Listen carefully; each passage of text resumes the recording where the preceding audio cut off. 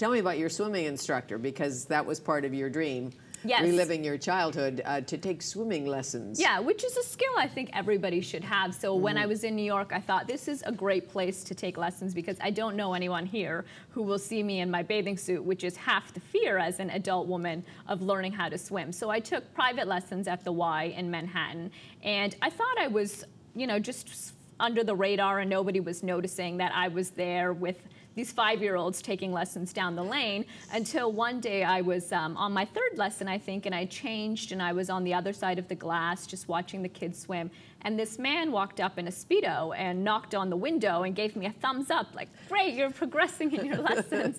And then later I was talking to another woman who was talking about my lessons as well, and I realized actually everybody is watching me. I'm on display. Exactly. It is New York after all. But they were all cheering for me as well, which was And you're nice. not a natural swimmer by any means, but can you swim now a little bit? Yeah, I'm decent. I need to keep going. I don't think I could fend off a shark attack and swim around it, but I No. I have the basic skills. But as a child, you didn't go to the pools and you didn't go ocean swimming and you didn't do any of that. You didn't go to the lakes. You didn't have a cottage. No, Indians don't camp and they don't really swim, and it's just not something that you would pick up naturally the way other kids might. But Scooby-Doo, anytime. Still, I'll still watch it if I can. When you're in a foreign city, some part of your childhood brings you solace. So I'm thinking, here you are in New York and you're alone. Did you have a television? I went out and bought a television, which people thought was very odd to be in the city that never sleeps and want a television, but it was really one of my comforts. And one day I was walking and I was looking at all these box sets that people were selling on the street, and somebody was selling a box set of Dallas. So I bought season 1 and 2, and I would go home if I had nothing to do and I would watch that, and it was a kind of a fun memory of watching that when I was a kid with my whole family. Take me back to childhood on the school grounds. Did you experience racism? Because you were one of the few. Right. I didn't at school. Everybody was very nice at school. I think that they were aware and I was aware that I was of a different culture, but it was never anything that we really discussed. It wasn't something that would ever come up in conversation there. It was just later subtle things would come up. I also write in the book when somebody told a racist joke, which they didn't realize was racist, and I didn't either. And you listen to these things, and you have no idea that the race they're referring to is yours. And you listen and you laugh as if you understand. And it's, you know, you realize it's something that you're learning from other people, and they don't realize it either. No, but as you know, Kitchener, well, last time I was there, pretty white. It's really changed a lot. Sure it's a it lot has. more multicultural, but before it was called Kitchener, it was called Berlin. So that does tell you that, you know, the heritage is very German, and when I was growing up was predominantly a Caucasian town. What else did you do to experience second childhood? You learned to swim. I did. You learned to tap dance.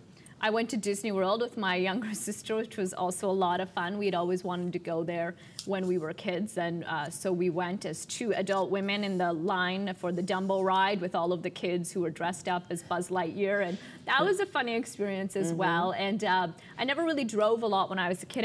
I didn't want to, and I didn't have the confidence, and I thought, once again, something a regret I should leave behind in childhood, and I should drive more. So I started doing that a lot more, and I took tennis lessons because I was the only friend who had tried out for the tennis team who didn't make it in the 7th grade. And so I just went back and did a multitude of things that I wish I had. But I bet you watched a lot of tennis on television. That was my whole summer. One summer was Boris Becker, Andre Agassi, watching that over and over. What do you think you missed? Really, now that you're 30 and evolved and you have a successful writing career and you've been a TV publicist, so when you really do the math, and I know regrets are useless because we can't go back, but is there something you wish you had experienced as a teenage girl, a 7-year-old?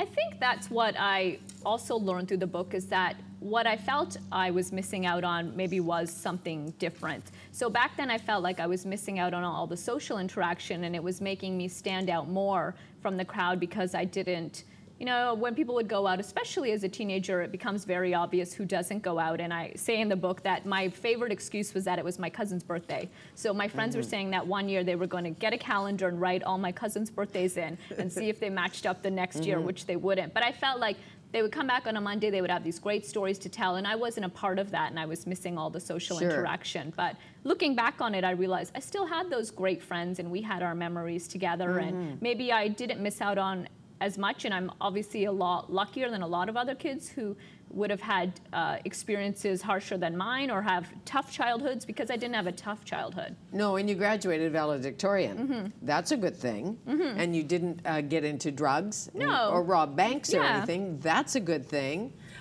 Did you miss having girlfriends like you in similar homes? And by that I mean other immigrants who'd come to this country and they could experience. In other words, you could call up your girlfriend and say, my parents are so strict. They won't let me do anything. I did hide that a lot when I was growing up because I didn't feel like my friends would understand that. But I think if I'd had that support system of somebody else who did understand that, maybe it would have been a bit of an easier experience. I'm sure even lunch, because I doubt you were having peanut butter sandwiches. Actually, I was for a good 2 years. Oh, okay. Because I wasn't, when I was younger, I would take a roti and I would have matari for my snacks, and then later I realized I don't fit in if I have this stuff, and I'm going to have a peanut butter sandwich every day. Well, this is delightful. It's a little bit like Eat, Pray, Love with a young Indo-Canadian twist, you know, because you've done it. What now after this? I'm writing a follow-up book, so it's similar, but it's a book of essays, and I want to keep going with writing. Why not? Thank you. Thank you. Rupinder Gill on the outside looking Indian.